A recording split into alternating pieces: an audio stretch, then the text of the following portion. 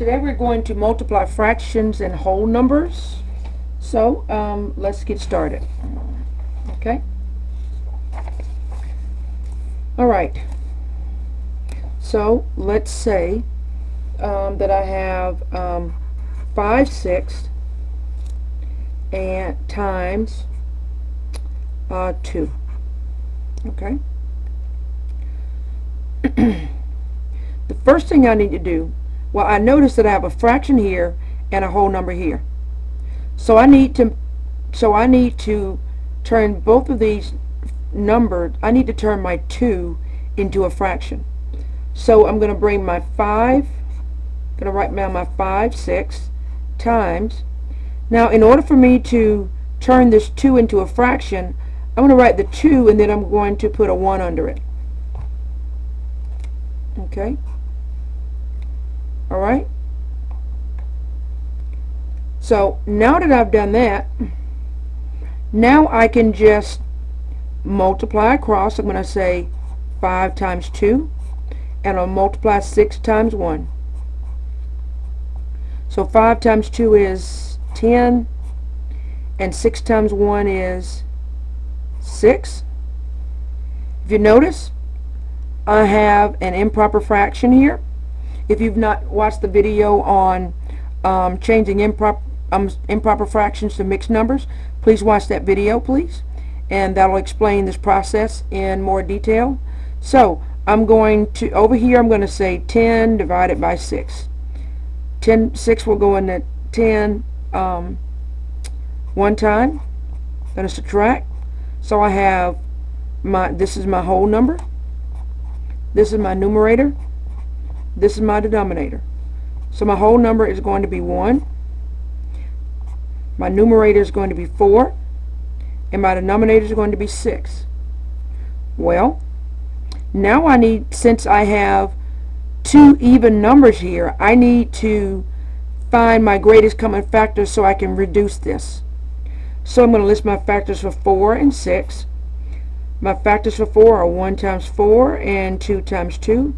My factors for 6 are 1 times 6 and 2 times 3. Well, my common factors are 1 and 2. But my greatest common factor is going to be 2. So I'm going to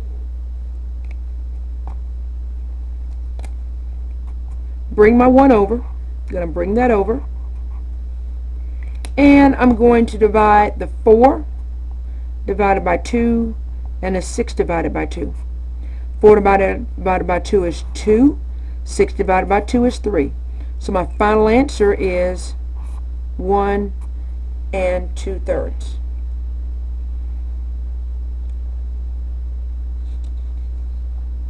Okay, let's try another one.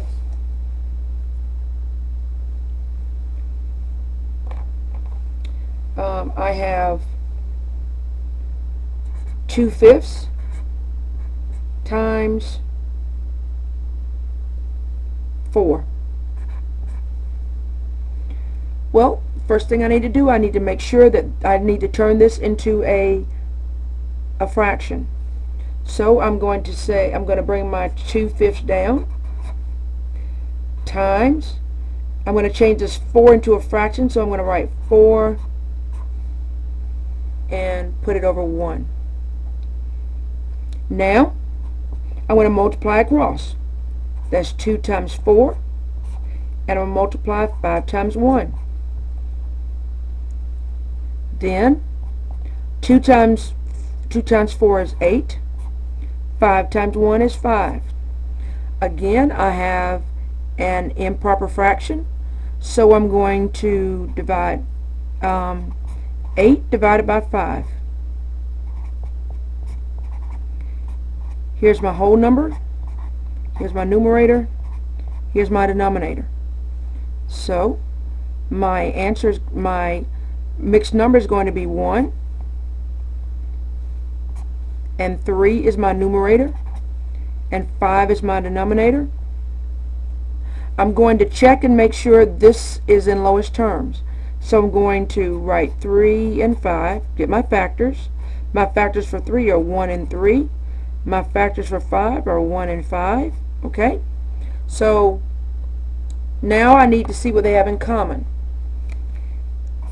Since they only have a 1 in common, so that means the greatest common factor is 1. Whenever the greatest common factor of your numerator and your denominator is 1, then therefore it's in lowest terms.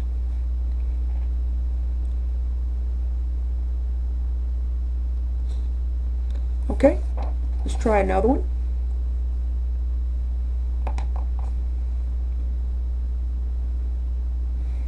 Here I have, let's do 5 times 1/3. Okay, so I need to change this whole number into a fraction. So I'm going to write 5 over 1 times 1/3. Alright, now I'm going to multiply across 5 times 1 and 1 times 3. 5 times 1 is 5. 1 times 3 is 3. I need to change this improper fraction. Now, the reason why it's improper is because the numerator is larger than the denominator. Okay?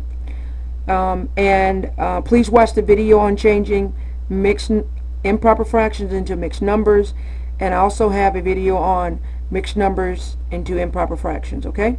So we want to take 5 divided by 3. This is my division. This is going to be my whole number. This is my numerator, and this is my denominator. So my answer is going to be 1 and 2/3. And I know for a fact that this is already in lowest terms. Alright? I would like for you to try one.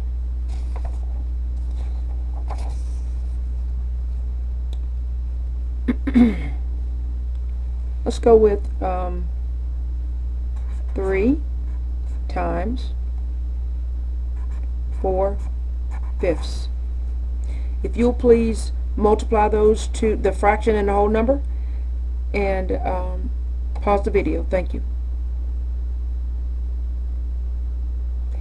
Alright, we need to change this whole number into a fraction, so that's going to be 3 over 1 times 4/5. I'm going to multiply across 3 times 4 and 1 times 5. Okay, I multiply my numerators and I multiply my denominators. 3 times 4 is 12. 1 times 5 is 5. As you can see, your numerator was larger than your denominator, so this creates an improper fraction, and we need to change this improper fraction into a mixed number. So that I'm going to divide 12 divided by 5. 5 goes into 12 2 times. So this is my whole number. This is my numerator. That's my denominator. So I have a whole number of 2. My numerator is 2. And my denominator is 5. And this is in lowest terms. Alright, that's it for today. If you would like to email me with future video suggestions, please go to mathwithmoon.org and leave your comments and some emails. Alright, have a great day. Bye.